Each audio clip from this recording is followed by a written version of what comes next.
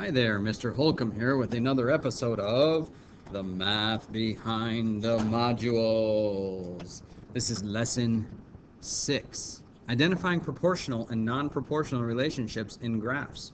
So today we're going to do an activity in class, so I'm not going to be able to do this entire thing on video. I'm just going to give an example of maybe two of these examples. And in class, they're going to create poster boards with a table, graphs, and an explanation as to whether or not their list of items or their word problem was a proportion or not. Okay, so today's exploratory challenge is an extension of Lesson 5. You'll be working in groups to create a table and a graph and to identify whether the two quantities are proportional to each other. So, poster layout. Use for the notes. So this is what we're going to, or use for notes. So we're going to use this for notes. So here's a graph and the problem and the table. So I'm going to bring in the problem, and here it is, and just let me resize that. Okay, so here's the problem. It says, Group 1, a local frozen yogurt shop is known for its monster sundaes to be shared by a group. The ratios represent the number of toppings to the total cost of the toppings. Create a table and then graph and explain if the quantities are proportional to each other. Okay, so that is the problem right there. And now I'll bring in the data.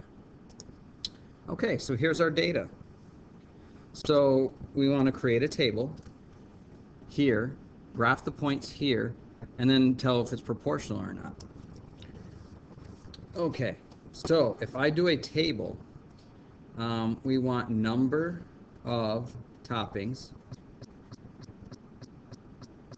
and cost of those toppings. Okay, so here's my table, and this is 420, so that means 4 toppings to 0. Number of toppings, total cost of toppings in dollars. I'll put money there too. So 4 toppings, 0. So maybe the first 4 toppings are free. Okay. If we have 6 toppings, then it's going to cost us $3. And if we have 8 toppings, it's going to cost us $6. And the total cost of a 10-topping sundae is $9. And then finally 12 to 12. 12 toppings cost $12. Okay, so there is our data in a table, and now I'm going to graph this. In order to graph this, we should always label our axes.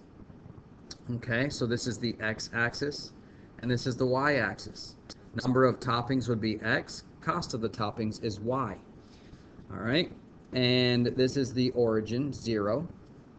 And we're going to go out to 1, 2. I'm just going to mark every other one so it's not crowded. 2, 4, 6, 8, 10, 12, and that is number of toppings. And then we're going to do y, the cost in dollars. And the cost is going to go from 0 to 12, so I'm going to do the same thing. 2, 4, 6, 8, 10, 12. I'm going to skip here as well. So I'm going to go by 2s. So this is 2, 4, 6, 7, 8, 9, 10, 11, and this is 12, 13, 14. Okay. So now we're going to plot these points. The point 4, 0 looks like this if we were to write it as an ordered pair. And that means to go start at the origin. Let me use blue. And go over 4, up 0. So number of toppings, 4, cost $0. 6 toppings, go over to 6, is going to cost $3. So that's here. 8 toppings will be $6. 10 toppings will be $9. Oh, I missed that one. That's 7. Let me move that up to 9.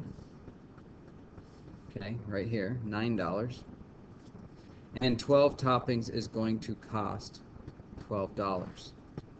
So then I'm going to get my ruler out. Always should use a ruler when we're drawing lines on graphs, we want to be as accurate as possible. So when I bring my ruler down here and then rotate it to line it up the best I can, okay, trying to make it parallel here and then move it over. Okay, right here is about right.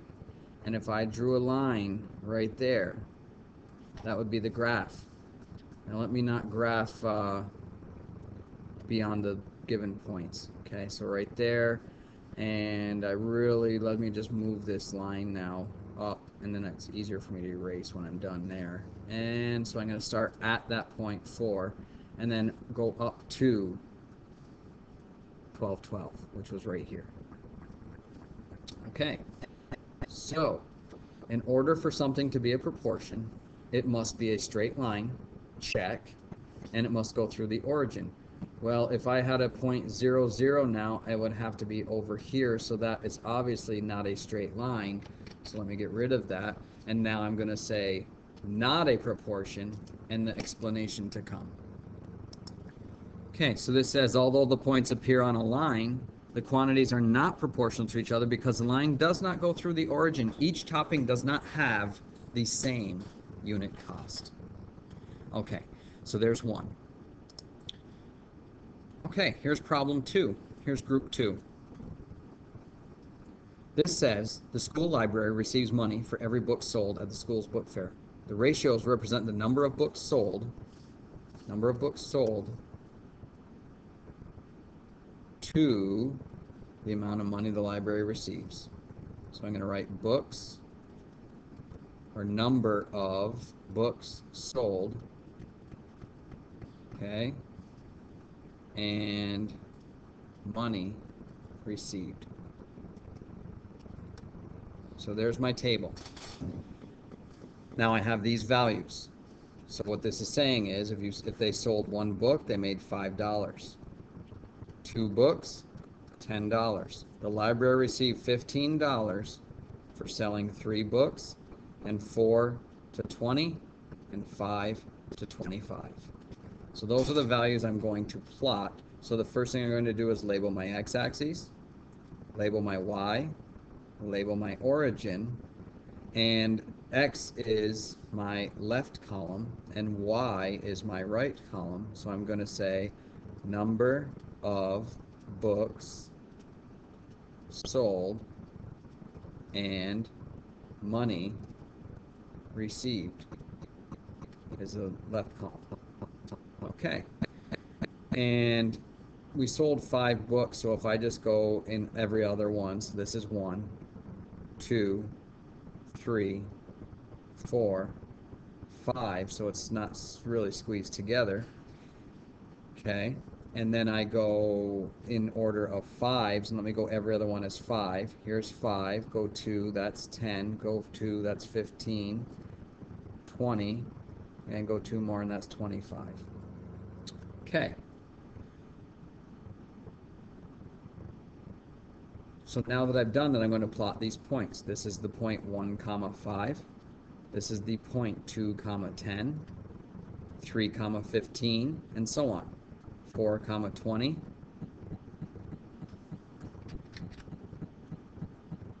Forgot the 0. And then 5, 25. So when I plot this, let me use blue again. If I bought 1 book or sold 1 book, then they received $5.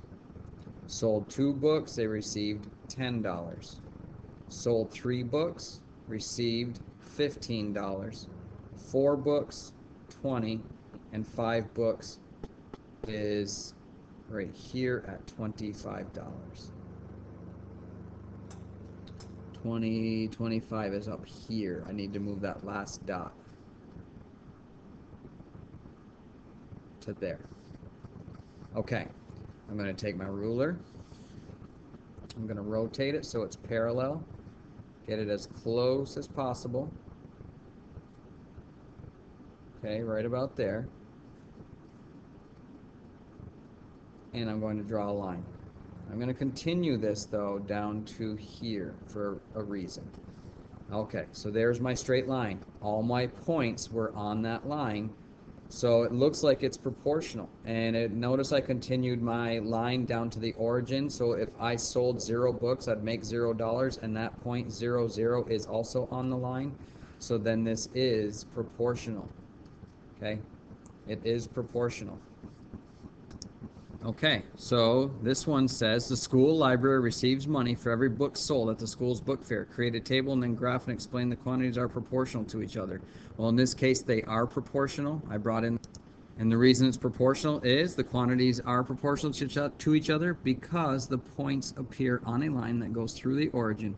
Each book sold brings in $5 no matter how many books are sold.